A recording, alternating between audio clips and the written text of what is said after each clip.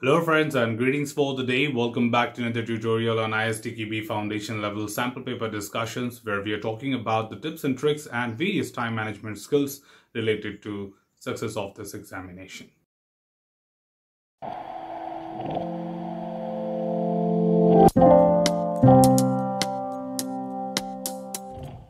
In this tutorial, we are getting started with the next set, that is set B, and we shall be looking forward to again start with the chapter 1 of this particular set to understand what could be more possible, tricky, and especially those difficult questions which can be asked to you in the examination, as different sets basically categorize a different level of examination question. So you would have a flavor of easy, moderate, and hard throughout all these different sets. To get started, the very first question from the very first chapter of set B is right here.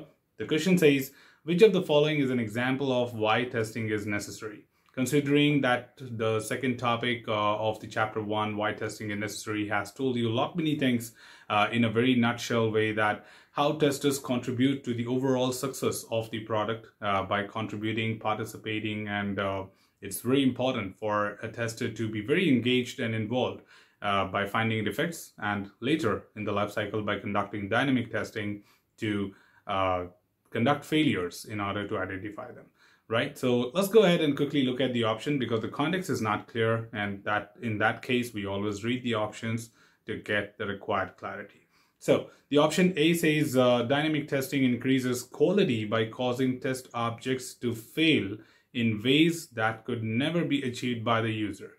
I think this option looked very clear and very crisp to be the right answer, but however, if you pay attention to this option has some words which should be paid attention to in more detail. For example, if you read the option once again, it says that the objects to fail in ways that could never be achieved by the user. Number one, of course, testing is not about doing those failures which will never occur in the real world. Right? If you think you know that these are those failures which the user will never experience or never engage in, then why are we doing testing? Testing is not about just conducting variety of failures. Testing is more about those failures which would come across the people, and we don't want them to suffer with these unnecessary obstacles when using the system. So quality in a system is not defined by conducting unnecessary failures. The failures which are very important for the end users or to the success of the product, which is in turn making user happy, is very important for us. So this is how some options can really look a little tricky, and you may feel that this is absolutely the right answer, but by engaging the words like users, etc. But point to be noted, why would we conduct those failures which the users will never see? So that's not something which you should consider until unless we have anything better than this. Okay. So let's go ahead, and we have the option B. Option B says static testing is used by the developers to identify failures in their program code earlier than can be achieved through the dynamic testing. Indeed, why not? Of course, static testing and developers is a diverting keyword used here, but if you pay attention a little more with attention, with patience, you would understand that static testing also includes a way static analysis, and that is about code review. And of course, developers make use of them, right? So it's not that static testing is all about only reviews. Static testing is of two types, review and static analysis. Static analysis is code review and certainly used by developers and early in the life cycle before the code can be dynamically tested. So of course, this is that's one option which particularly matters, but this is not. That is, again, the context is, of course, this option is absolutely great, but the question is not about it. The question says how testing adds value, not static analysis, right? It's a review part, that too by developers. So let's go to option C. Option C says static analysis provides evidence into customers that the elements of the system that provide no outputs are fit for releases. Multiple words here. I think you don't need me by now to tell you why the option C looks a little out of the scope. Number one, we are talking about static analysis. That is about code review, which is pretty much internal. On top of it, you told me that you need customers, right? And customers here are not someone who is interested in any kind of evidences of the static analysis, which is code review. And the third part is elements of the system that provide no outputs are fit for release. If it is no output, then how come exactly it is fit for release, right? So, if you get any of these catches right, there are 3 catches. If you get any of these 3 catches, you know how to select the answer. My job is to give you multiple possible ways to detect that why this option may not be right. So number 1 is static analysis results are not something we really bother about in terms of quality of testing. Second, customers are not involved to get to know about these things. And third, if it is not fit for purpose, then why would you go for the release, right? It's not having significant outputs. So that's pretty much. But option D here says reviews increase the quality of requirement specifications and lead to fewer changes being needed in derived work product. Of course, this was one of the straightforward point in the syllabus talking about that how static testing saves our time and effort in dynamic testing by being conducted early in the life cycle by detecting defects in the work products, which could be eliminated much earlier itself. So cost of fixing the defect reduces with respect to static testing, and at the same time, it reduces the overall time for the dynamic testing.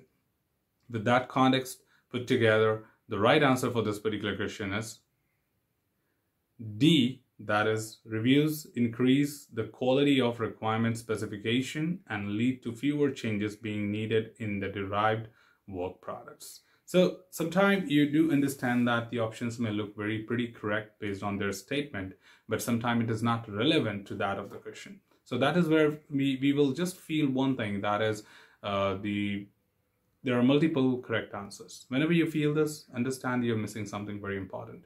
Either the question is wrong, or you have not read the question properly, or this option is not relevant to the question. Okay, so always be in sync that what the question is and what the option is trying to say. So options may be right, but this is not what the question is asking you. All right, so let's go ahead, and the next question we have is question number 2. It says, which of the following statement about QA and QC is correct? Now again, many people do come to this playlist directly thinking of sample question discussions. So if you have not been through my tutorials, it's very important to go through that, because we do have some definitions defined there as per the syllabus. So let's go ahead and see the option. Option A says QA is performed as a part of testing. Not at all. QA is about defining the process, that is quality assurance, and quality assurance does not talk about performing the activity.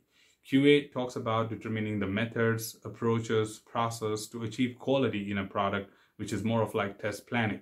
Okay, and QC is the activity where we perform and implement this process, method, and techniques to achieve the quality in the product. If in case you have any doubts, I have a card on the top that will take you back to my tutorial playlist. Watch that video, you'll have the required justification. Okay, so coming back to option B. Option B says testing is performed as a part of QC. I think that's very clear. C says testing is another term for QC. Now, it is, but not that way, right? It is not a differentiation between QA and QC. So, and QC includes many other work, right? It's like executing the test cases, setting up the environment. So QC is all that what you plan is getting conducted. So analyzing the work product, designing the test cases, setting up the environment, preparing the data, executing the test cases, everything comes as a part of QC. So it's just not one word, that is testing, right? Because sometimes testing treated as executing the test cases. And again, testing can be static testing, dynamic testing. So just one word cannot be satisfying the word QC. And option D says here, testing is performed as a part of the QA.